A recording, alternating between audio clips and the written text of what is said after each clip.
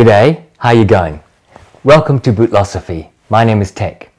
I'd like to acknowledge the traditional custodians of the lands I live and work on here in Perth, Western Australia, the Whadjuk people of the Noongar lands.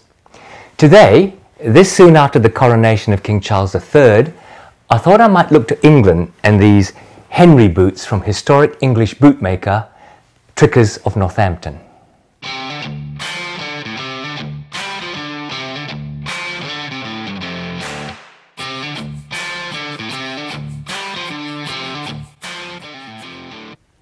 So if you know your boots, and I mention the name Trickers, you'll almost certainly think of their Stow boot, their Brogue wingtip country boot, and probably in the acorn tan-coloured leather.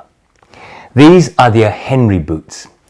To give them their full name, it's their Henry Country Dealer Boot.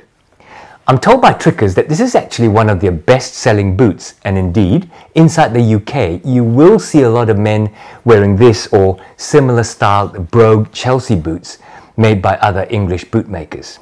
Outside of the UK, maybe not so much.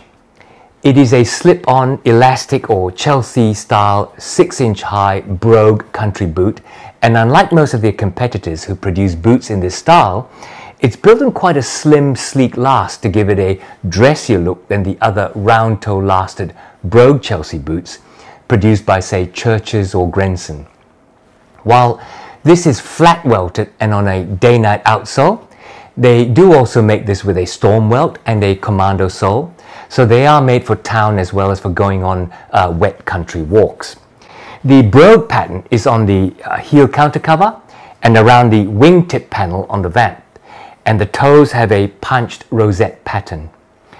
Looking down at your own feet, you'd be reminded of a Brogue wingtip shoe, except you suddenly notice there are no laces.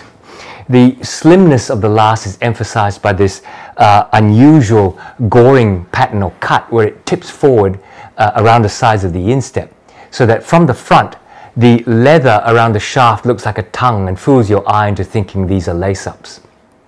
As I said, the last is very sleek and so makes the boot quite versatile, and especially in this black calfskin, capable of being really dressed up or worn with jeans and dressed down. So, I don't know about you, but a discussion about styling the Henry boots, they must surely start with a suit.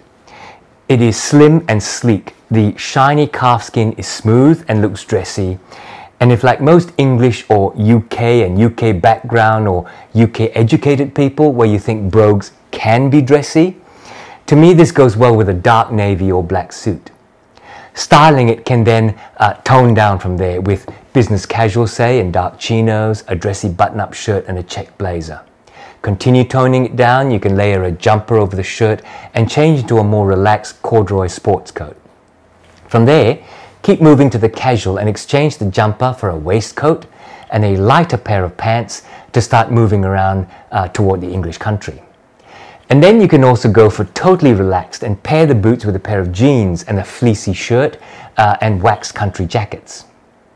Now, before I talk about construction, I'll segue into the Trickers firm. Trickers was founded in 1829 by Joseph Tricker, who was a 19-year-old bootmaker. To give this some context to my American viewers, this was the same year that Abraham Lincoln gave his first speech in politics. Joseph and the generations since made and continue to make their handmade boots in Northampton, introducing Goodyear welting in the early 1900s. When Joseph died, the business went to his son-in-law, Walter Baltrop, and the company is now in the 5th generation of the family. The current Trickers factory in Northampton was opened in 1904 and has remained the manufacturing centre of Trickers. Northampton is pretty much in the middle of England and is famous for its shoemaking history, which goes back centuries. In fact, a shoemaking guild was set up in 1401, that's kind of like a union, to control the way that work was performed to ensure good quality. All the shoemakers in Northampton had to belong to the guild. Trickers has been at the centre of that shoemaking tradition since 1829, and while methods have changed, they still use many traditional techniques. Trickers has held the former Prince Charles's royal warrant since 1989. A royal warrant is a recognition to people and companies that regularly supply goods to the royal personage. So obviously Prince Charles, now King Charles, likes his Tricker's shoes and boots and will presumably upgrade the royal warrant of the Prince of Wales to the royal warrant of the King.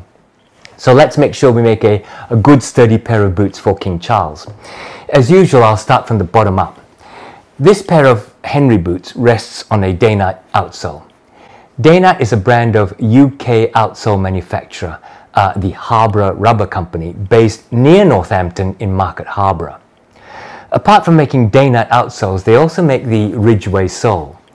Day-Night is the trade name that they came up with in 1894, that's how old they are, when they first produced this studded inset rubber outsole. It was called Day-Night because the local expression was that the factory would work day and night. The heel is stacked leather, topped with a Day-Night top lift. The Day-Night sole is then attached to a thin 2 or 3 millimeter leather midsole, which is then attached to the uppers using the Goodyear welted form of construction. Check out my video up there. Goodyear welting is where a strip of leather, called the welt, is sewn on the inside to the insole and the uppers, all the way around the boot in this case. And then the outside edge of the welt is sewn through the midsole to the outsole. In this way, the stitch on the inside is not exposed to water and the elements outside the boot, while the stitch on the outside does not penetrate the inside, making the boot relatively water resistant. It also makes the boot capable of being resoled because the stitch on the outside can be cut and the outsole removed before a new outsole is glued on and then stitched through again without disturbing either the welt and especially not the uppers. Inside the boot, the insole is leather and there is a cork filler for comfort. It is a pretty thin sole construction though, helping the boot look sleek and dressy and giving you a sensitive feel to the ground that you're stepping on, and it feels like dress shoes. A wood shank is inserted in the cork filler inside between the heel and the ball of the foot. A shank is a hard flat bar that gives arch support and stability. It is often steel and sometimes fiberglass or plastic, or as in this case, wood. Inside is a full-length leather sock liner, and then on top of that at the heel is a padded heel liner.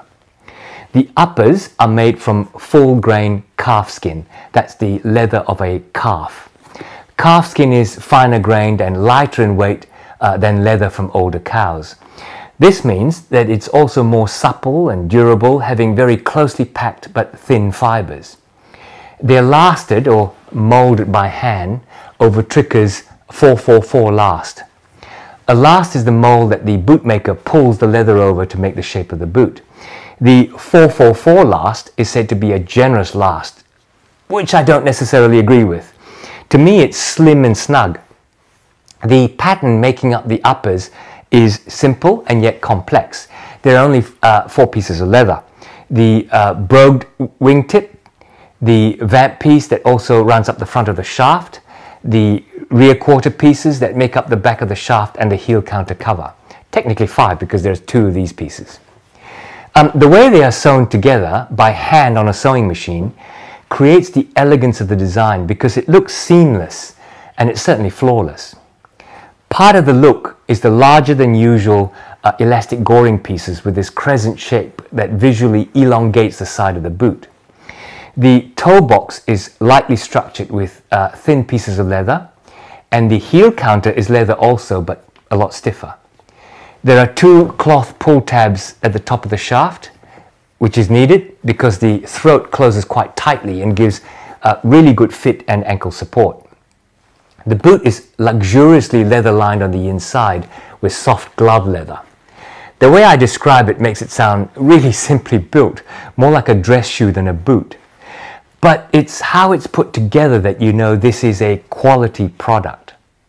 As I said, flawless, not a stitch out of place, not a drop of glue or machine mark, no wheel marks from stitching machines, no loose grain in the calf skin, perfectly cut pieces.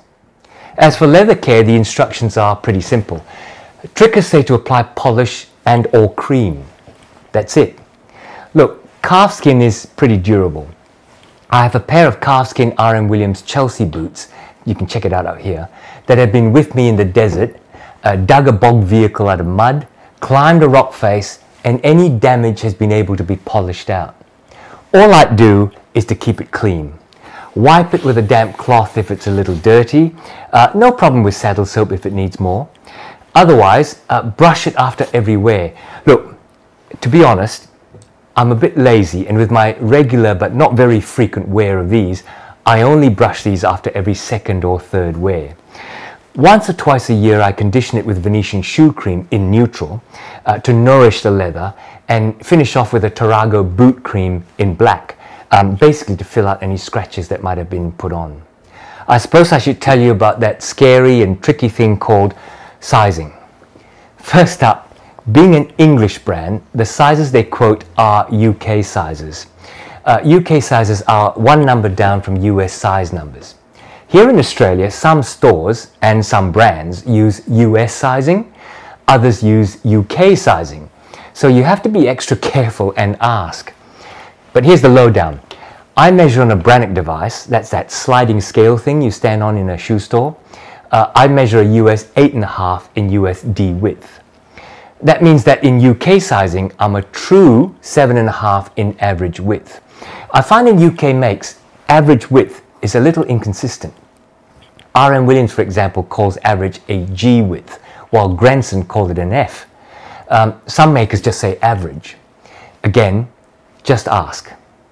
Anyway, I usually size a half down in US makes. I buy an 8 in most of my American brands. UK brands can vary, not only between brands, but also within a brand, depending on the last that's used. I bought these boots in 7 average. They're snug. Given that a half size is less than a centimetre, or that's about 1/8 of an inch, I think my proper size would have been true, or that's 7.5. I can wear these, and they don't pinch, but true to size I think would have been more comfortable through the day. As a result, they're not my most popular boots for comfort. They fit like a dress shoe, you know what I mean? It's okay, but at the end of the day, you're kind of glad to get them off and get into a pair of slippers. There are no hot spots, and I can't say that it feels like it's pinching my toes, but they are snug. They're dress boot snug. Underfoot though, comfort is great. I alluded to the fact earlier that the thin soles meant that, like dress shoes, you can feel the terrain underfoot. I'm so used these days to thick, beefy American veg-tanned leather midsoles and thick commando soles, or similar things, that I've forgotten what it feels like to have thin-soled dress shoes on my feet. Again, no discomfort, just a strange feeling that you feel everything. As to value, these cost £515 sterling. That's about 960 Aussie dollars and about 640 US. Not cheap. So the value proposition had better be good.